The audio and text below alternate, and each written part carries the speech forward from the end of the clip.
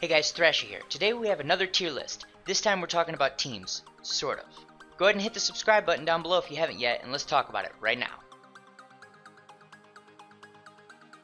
Okay, so a lot of people have been asking me to create a tier list for the best teams in the game, and the issue there is the best team in the game is pretty obvious, but after the best team in the game, a lot of the second best, third best, fourth best teams, they're all variants or very close to the top team, and then there's a second team, there's many variants of that. So rather than just saying this is the top team, this is the second best team, what we're going to do is go through the tags and rate those from the best to the fifth best. So we're going to go the top 5 tags in the game, and we're going to show you notable units as well as the top team in the game when we get to the best tag. So before we get into these 5 tags, first I want to make an honorable mention for the tag Ginyu Force. The Ginyu Force team is extremely cohesive and their synergy is awesome. The problem is all of the units are very bad, so the synergy from the team cannot make up for their lack of raw stats. Unfortunate. Okay, first up, number 5. Hybrid Saiyans. They have one top tier or near top tier unit, as well as 2 units who are mid tier and could get better with some possible additions to the tag in the future. The real issue they have right now is they don't have a 6-member team that's extremely cohesive, and they don't have a true top tier unit. Another major thing they're lacking is a lot of quality equipment. They do have some equipment for some of the characters, but it's not as well rounded as some of the other tags we're going to see here in a moment. Okay, number 4, Frieza Force. So this team actually was not very powerful until the last couple banners. So with the addition of the Extreme Dodoria and Zarbon, this team has a lot more flexibility now. You don't necessarily have to use sparking units. Both of those units are extreme. They can do reasonable damage. They have a very good stat spread for being extreme units. They're on par with old school sparking units. They both have unparalleled abilities. One, Zarbon has the best vanishing gauge in the game. He's essentially Ultra Instinct Zarbon. He can just dodge everything. It's insane. Dodoria has a very good swipe combo. He can pump out a lot of damage for a long period of time, which is very powerful. And the key thing here is this tag has a lot of flexibility. There are a lot of units in this tag that are at least viable in a fight.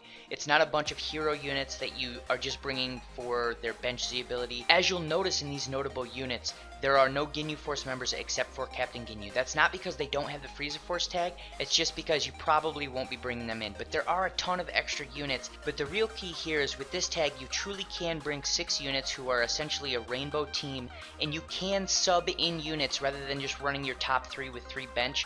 You can switch them out depending on who your opponent is, so that's very powerful in comparison to the hybrid team where you really only have 3 units that you're going to run every single time. Okay, number 3. Now before I give you number 3, I just want to mention that I think number 2 and number 3 on this list are interchangeable. So if you disagree and you say, oh, number 3 should be number 2 should be number 3, I agree with you on that. I had a very hard time placing these two, but I do think that the top unit in number 2 sort of sets them apart from number 3. So if you don't have that specific unit, that's why I would agree with you. But let's go ahead. Number 3 is Android.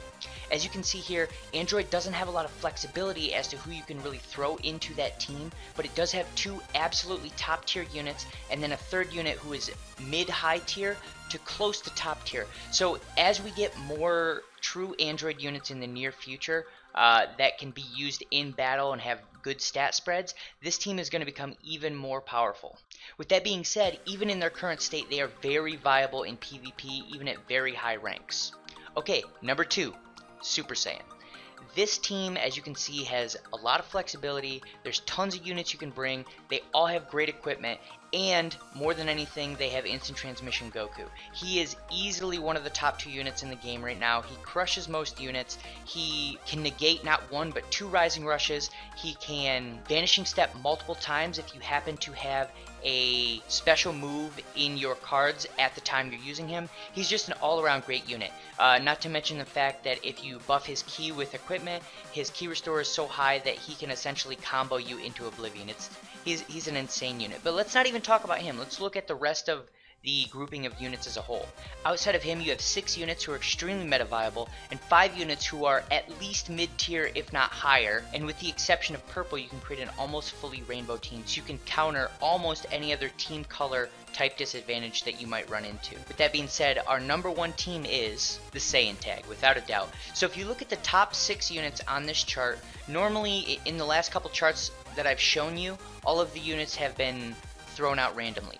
These top 6 units are the best team in the game. The top 3 are generally the team that you will bring to fight with you. The next 3 are your bench units that you bring for Z abilities. Now, there is one alteration that some people will argue, in that rather than bringing Shallot, you should instead bring Extreme Blue Goku. Now, you can do that, but I think that the EHP he adds, or effective health pool, is more valuable to the team than the Z ability that the Extreme Goku brings. I think it allows for a little bit of extra leeway in case you make a small mistake here or there. You have that extra little bit of health that's spread across multiple units. But with that being said, I think that's really the only major argument anyone's going to have for what the best team in the game is. Outside of that, let's look at the rest of these units. You can see there's an immense amount of flexibility to this tag.